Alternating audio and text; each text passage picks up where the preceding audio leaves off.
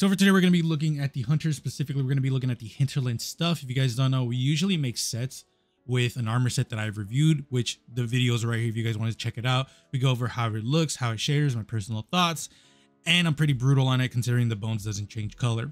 I also have a shader video, so that way you guys can see all of the shaders that I currently own on that armor, so that way you guys could see what you can do with that armor. So if you guys like the video, like, comment, subscribe. Other than that, we're going to be starting off with the helmet, and this is the set that I made with it. I think this looks super cool, very much in the air of like you're a hunter, and I mean that like in the actual sense of hunter, not the class, but like you look like you're hunting something.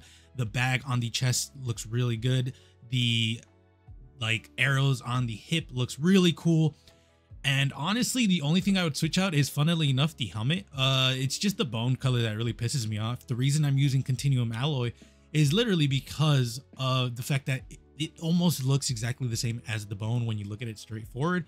So that's why I'm using it. But if I'm being honest, like I already have another look for this set, which is me just switching out the helmet for another one. And then the shader is also switched out for something else. So like, as much as I love this set, I think the helmet is just really lacking. And I did talk about this in the actual video review of the armor. It's just the bone, man. Like Bungie, just let us change the color, or I would actually be okay with having the bone color change slightly. So maybe it's like a gold, maybe it's like right now it's like a green yellow.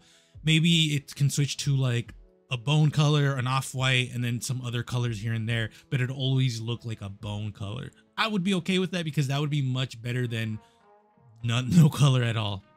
But to finalize this, Candace Luna cloak is the other piece that I'm wearing, and overall I really like this set. This is probably my favorite set from the whole sets. Let me know what you guys think.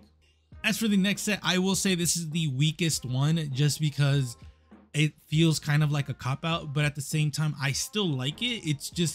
It's not as strong as the other ones because the last two are really good as well. My whole thought process was my hunter was getting into hunting. So like this is like his first start into hunting. I'm also using the bow tracer with war painted ornament on it.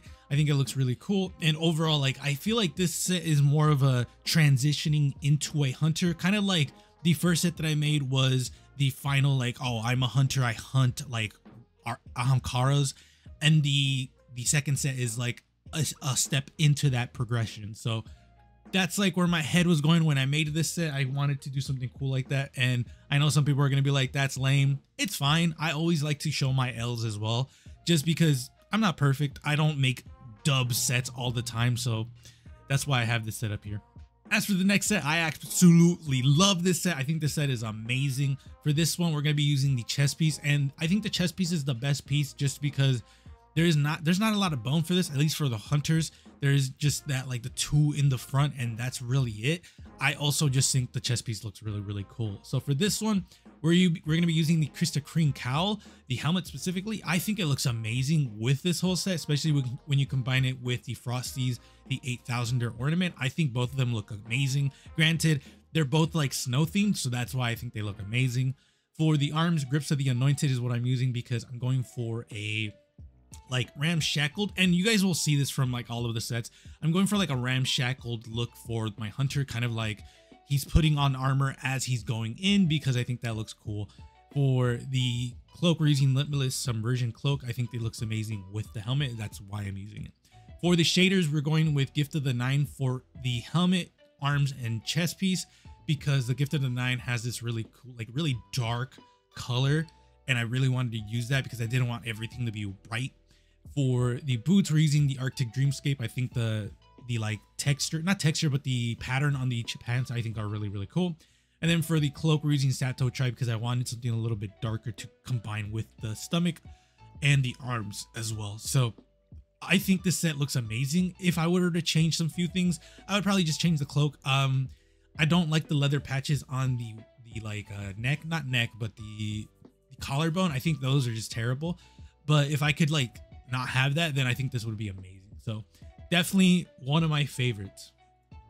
And then last but not least, we're going to be using the cloak. And for this one, I just kind of ignored the bone color and just went in with a very cool look. At least I think it's cool. So for the helmet, Veil Tithes Mask is what we're using. For the arms, we're going to be using the sealed Ahamkara grasps. I think these look amazing. I always say this when I use them though, they're not as good as the Destiny 1 counterparts. For the chest piece, we're using the Relentless Harness from Crota. I'm still working on getting all the pieces. It's just really annoying to get them all. For the boots, Strides of the Taken King, I think look amazing with all of this. And then the cloak, obviously we're using the Hinterland cloak. So for this one, the shadering is where it gets really interesting. The reason I'm using Atlantis Wash is because the yellow in that is very close to the yellow of the bone for the Hinterlands. And then the Rivalry Stoic, because I wanted white, but I didn't want the eyes to pop up. So it looks super, super foreboding, and that's why I really, really love it.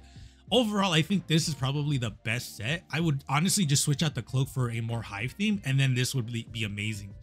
But it's the reason I'm using the cloak with this is because I wanted to use the sealed Ahamkara grasp. So it's kind of like a mixture of Ahamkara meat hive. So that's like the whole spiel of this. So let me know what you guys think. Tell me which one is your favorite. I definitely really like the first one just because aesthetically it looks like something a hunter would wear. Obviously I would switch out the helmet for something else, but I think it looks amazing.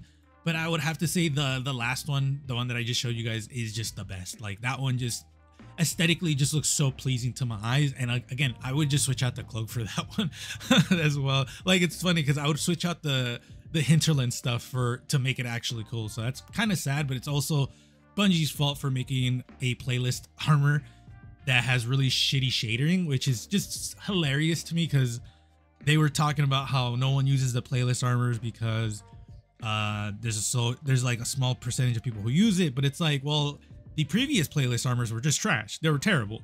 And now the new playlist armor shader's really bad. So it's like, Bungie, like, what the fuck, bro? But yeah, let me know what you guys think. I appreciate you guys. Be safe. I will see you guys later.